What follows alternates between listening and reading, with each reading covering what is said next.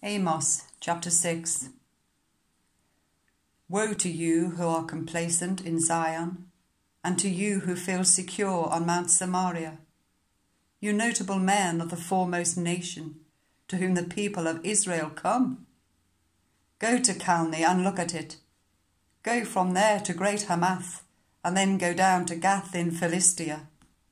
Are they better off than your two kingdoms? Is their land larger than yours? You put off the evil day and bring near a reign of terror. You lie on beds inlaid with ivory and lounge on your couches. You dine on choice lambs and fattened calves. You strum away on your harps like David and improvise on musical instruments.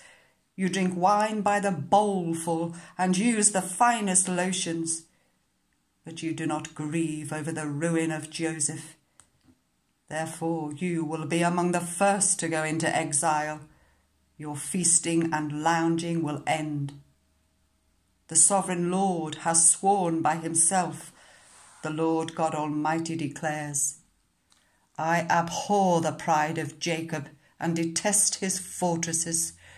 I will deliver up the city and everything in it. If 10 people are left in one house, they too will die.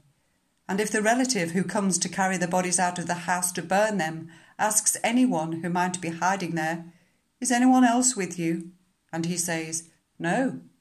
Then he will go on to say, hush, we must not mention the name of the Lord. For the Lord has given the command, and he will smash the great house into pieces and the small house into bits. Do horses run on the rocky crags? Does one plough the sea with oxen? But you have turned justice into poison and the fruit of righteousness into bitterness. You who rejoice in the conquest of Lo-debar and say, did we not take Canaan by our own strength? For the Lord God Almighty declares, I will stir up a nation against you, house of Israel, that will oppress you all the way, from Lebo Hamath to the valley of the Arabah.